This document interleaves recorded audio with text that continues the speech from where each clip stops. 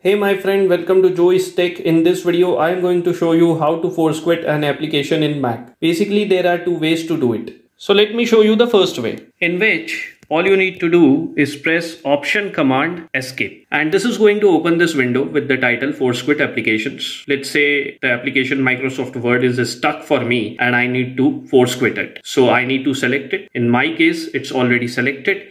So now what I need to do is to press the force quit button. All right. So it's asking me, do you want to force Microsoft Word to quit? I do. So I'm going to click on force quit. Once I do it, it's gone. Microsoft Word is closed. One important thing to note is that if you force quit an application, any unsaved changes will be lost. So now the next way is to go to the top left corner of your screen and click on this Apple icon. And then you need to select force quit from here. This is again going to open the same window with the title Force Quit Applications, and you can see Microsoft Word is selected. I want to force quit it, so I'm going to click on force quit. I'm going to click on force quit again, and there you go. Microsoft Word has been forcefully quit. And if your computer has become unresponsive and you are unable to force quit any applications using the methods I told you, then you need to press this power button for 5 seconds and this will force shut down your Mac.